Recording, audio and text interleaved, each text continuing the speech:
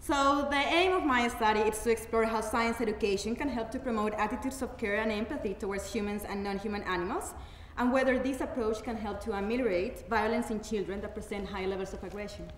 Traditionally, science teachers in a school have promoted the value of science on the basis of its achievements in different fields like the food and the health industry.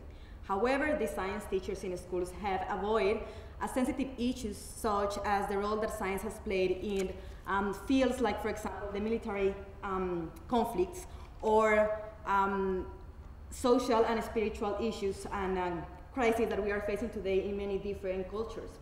This approach to science education, this traditional approach, has proved of no relevance for many children in different schools, mainly in children that come from disadvantaged populations.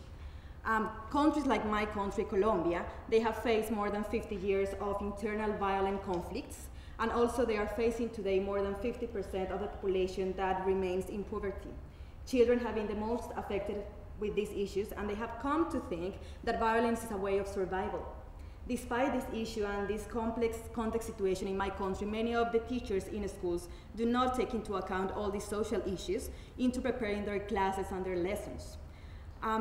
Research in other fields, like in psychology and sociology, have proved that there is a strong link between violence towards animals and violence towards humans. They have also seen that when promoting compassion toward animals and promoting compassion toward humans and offering spaces of positive contact with animals and with nature, they have reduced the levels of aggression and violence among children and also among adults. Based on these studies, I designed an intervention for 38 students from 4th grade that came from a disadvantaged population in Colombia and that were presenting high levels of violence among them.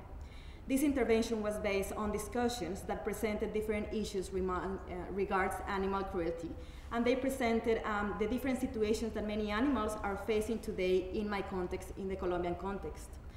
Children were encouraged all the time to discuss how these issues regards animals were similar to the issues that they were facing in their families, in their neighborhoods, in their country, and in their school settings. This intervention proved that there are many different issues that we can deal with in science classes.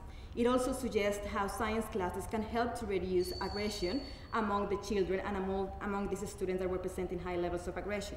The relevance of this study is that it helps to understand how science education can help to promote this compassion not only towards animals but also towards humans, and also it contributes to explore which are the challenges that science education will need to face if it is going to take a role in reducing aggression in children.